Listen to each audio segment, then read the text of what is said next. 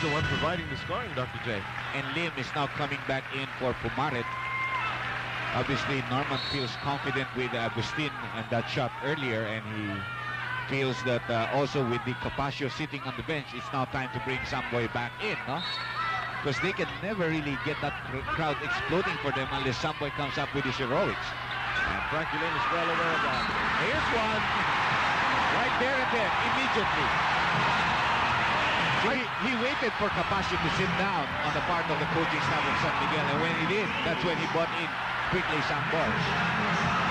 And Samboy Lim had the right thing in his mind to take it strong, gain that first quick step.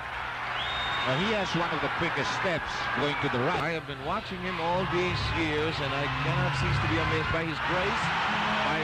On the other hand, I'm never tired of watching the Skywalker at work.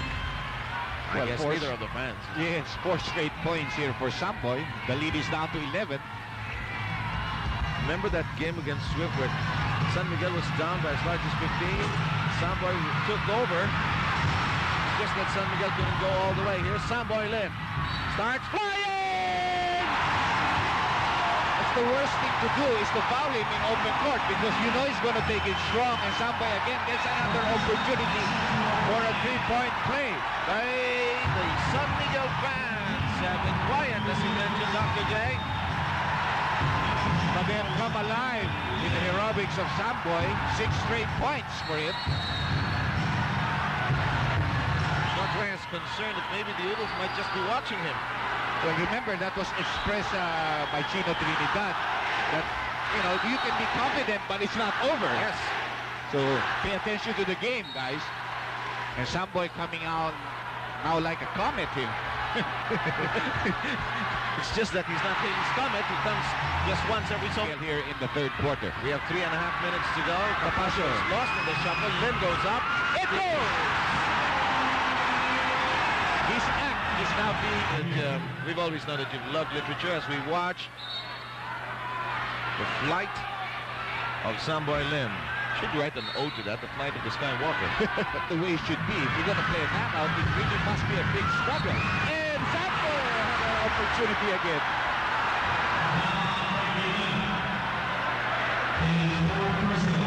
Frankie Lim picks up his 4th personal foul. Crowd bristling with excitement, about to throw clenched fists into the air had that gone in. Well, you can see what's happening now for Samboy. He's moving around from weak side to strong side. Screens are being provided.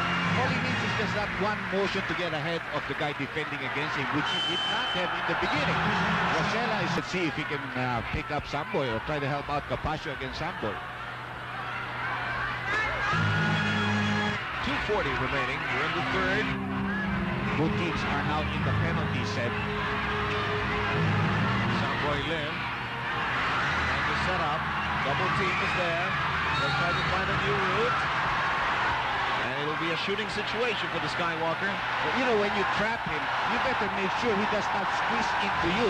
Because if he does squeeze into you, he'll again have that step. And what you're going to do is put your knees there. So he squeezes in, and Rosella is called for the foul. You know, it's maybe sounding too simplistic. It's almost like step yes, step no, step yes, step no, then he'll go. So you really have, when you do the sandwich, really have to clamp it down on him as he takes care of the first free throw. Well, Durham took care of them for a moment there with a 7-point run of his own. But ever since Samboy came in, as Capaccio had to sit down for a while, Samboy has gone wild here. Berserk. And they've cut the lead down to 7 now. Did the people to help, and he was going to kick it back there.